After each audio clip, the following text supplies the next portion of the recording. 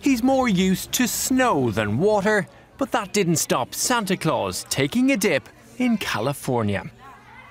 Father Christmas donned a scuba suit for his visit to the California Academy of Sciences in San Francisco, dropping in on the institution's coral reef aquarium.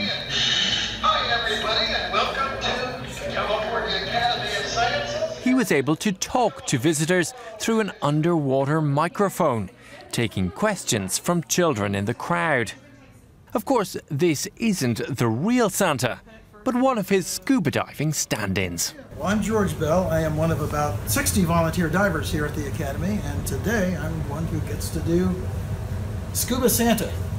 So we do that, during the holidays for a number of dives leading up to Christmas, and it's one of the fun ways to represent the Academy, if I may say so, and certainly the guests get a kick out of it, and yes, especially the kids.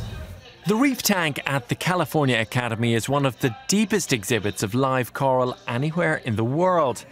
If nothing else, this visit proves there's really nowhere Santa can't reach. Engine ignition, lift off.